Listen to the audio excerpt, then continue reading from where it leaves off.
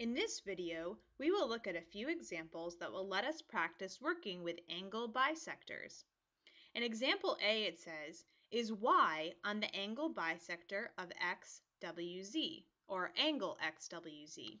So here's y, and what I notice in this picture is two things.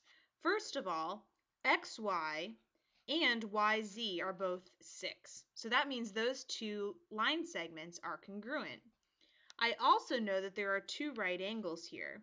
And what that means is that y is actually equidistant from the two sides of the angle, because the distance from y to each side of the angle is the same.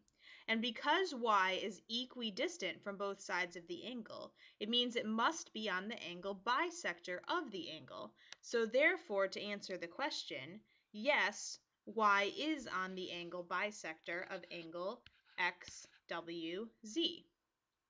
Let's go to example B. If J, E, and G are midpoints and KA equals AD equals AH, what are points A and B called? So if J, E, and G are midpoints, and you notice that coming out of them are perpendicular lines, that means that those blue lines are all perpendicular bisectors of these segments. So those are all perpendicular bisectors, which means that point B is the circumcenter of the triangle. So B is the circumcenter because it's the point where all three perpendicular bisectors intersect. Now let's look at K, D, and H, and the point they intersect in sort of is A. So A looks to be equidistant from all three sides of the triangle.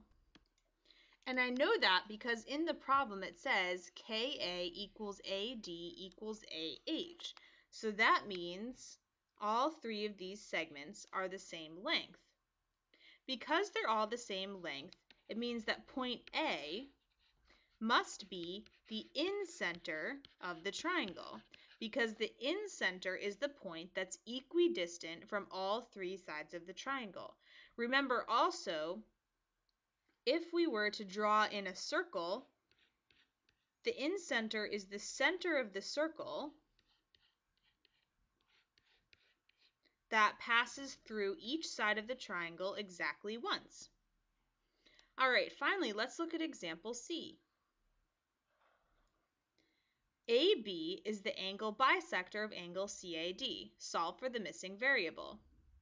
So because AB is the angle bisector, it means that point B must be equidistant from AD and from AC. So that means that these two line segments have to be the same length. So x plus 7 has to equal 2 times 3x minus 4. So we can set up the equation and solve for x. The first thing to do is to distribute the 2. And you get 6x minus 8. Keep going by adding 8 to both sides, and you get x plus 15 equals 6x. Minus x, and you have 15 equals 5x. So now I can see that our answer is x equals 3.